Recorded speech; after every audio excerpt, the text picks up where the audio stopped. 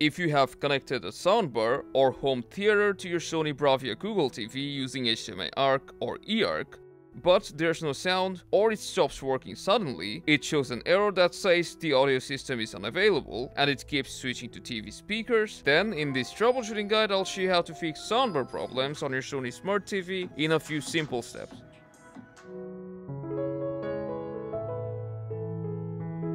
The first thing that you need to check is if you have the correct audio output selected.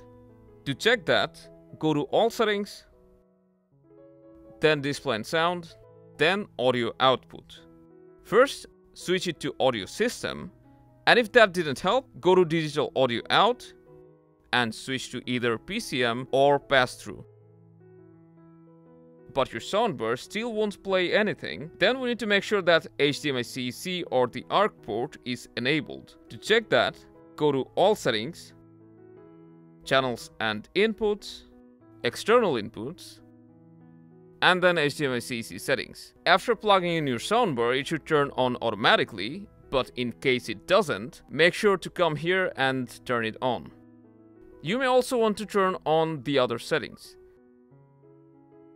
Now if your soundbar is still not working, this may be caused by some minor software glitches, and you can easily fix that by restarting your TV. And to perform a proper reboot, hold down the power button until you see this pop-up. From there, just select Restart.